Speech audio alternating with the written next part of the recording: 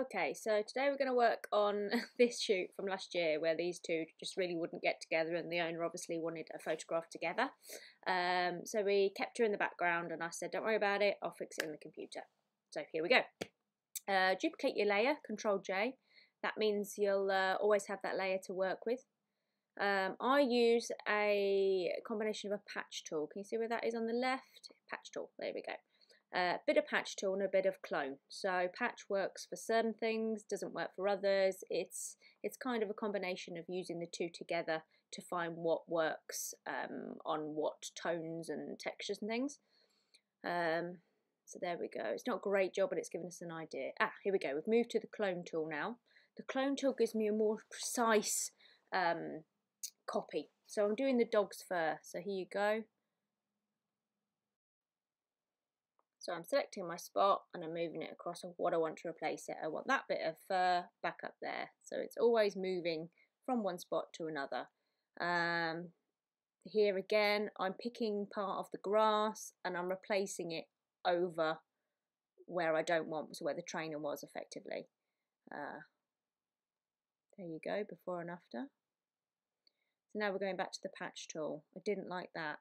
The combination of the patch and the clone gives that kind of very, it's not so obvious. If you did everything in clone, it can look too fake because everything is exactly the same.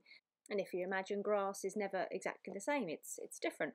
So we're doing another layer now, so we're going to work on another piece. So we are starting with the big main part, bulk of the image.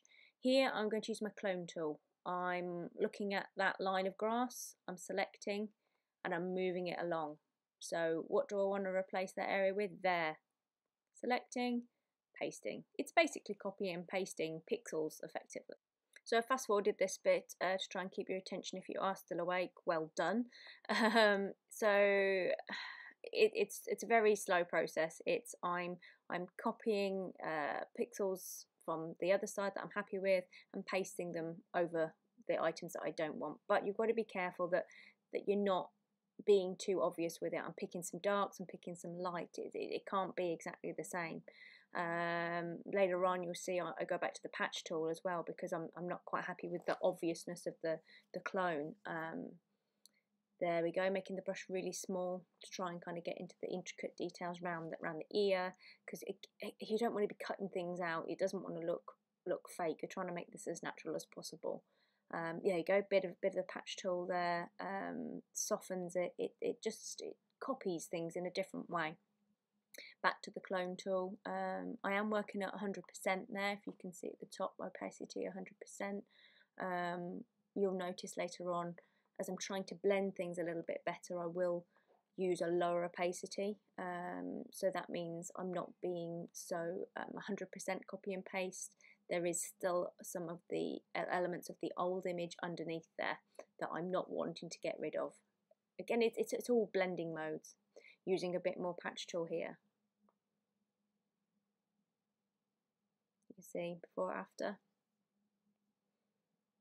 Again, I'm keeping it forwards. Don't want to bore you too much. You still with me, guys? Wasn't quite happy with what we'd got, the obvious lines at the top. Using a bit of patch tool again. Okay, so now I'm creating the left hand side from the right hand side using a bit of grass, some darks.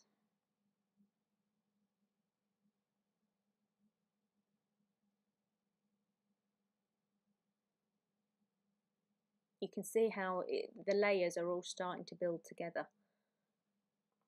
A bit more cloning, that using some of the light pixels, light bits of grass. Small brush right around the dog's head. Bit of patch tool again. Does take some time, guys, I'm afraid. Slow and steady.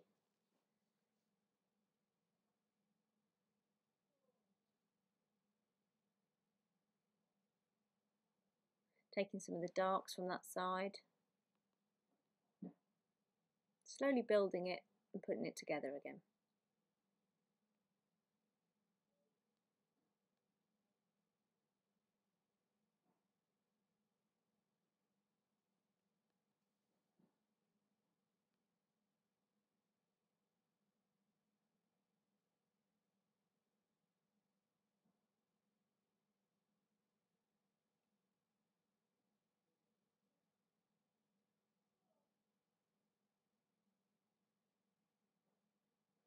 here I was telling you about that I turn the opacity down. I think I've got it 67 or 57% there, I can see. So this is all about blending. There's too much dark and light, the contrast is too obvious. So see, look, that's a brilliant job how the patch tool takes it and kind of merges it together. Bit of this, bit of that, just slowly working.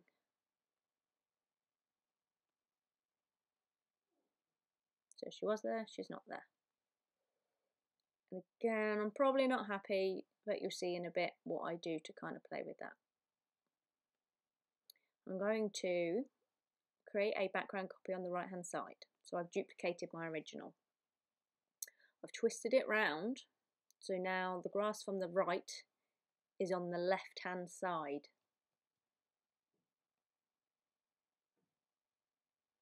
I've moved that to the top. There you go, the dogs are upside down. I've added a layer mask, turned that layer off, and now with my brush tool I'm going to paint some of that layer back in. So what I'm doing is the grass on the right hand side, which is original and real, I'm going to add to the left hand side to try and blend it and make it a little bit more realistic. Again, I've made it fast forward for you. Bit of blending before and after on that mask.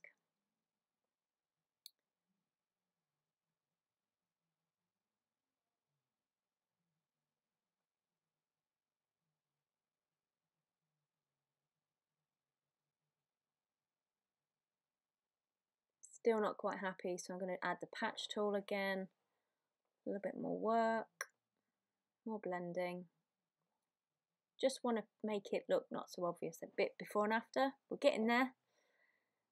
Bit of vignette. Too obvious. Turning the opacity down. I think that's about 40%. Little bits that wasn't happy with. Okay, this is an interesting one. High pass. Just makes your images pop.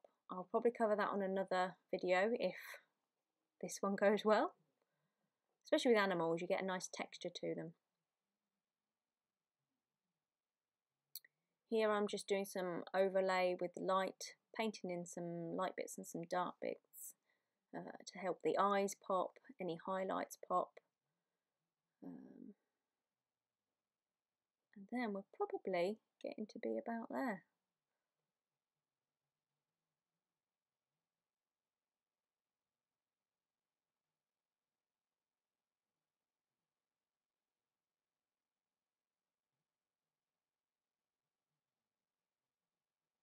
Before and after, you can see how that just lifts everything a little bit.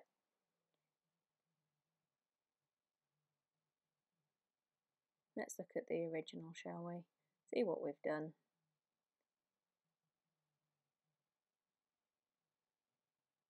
There we go.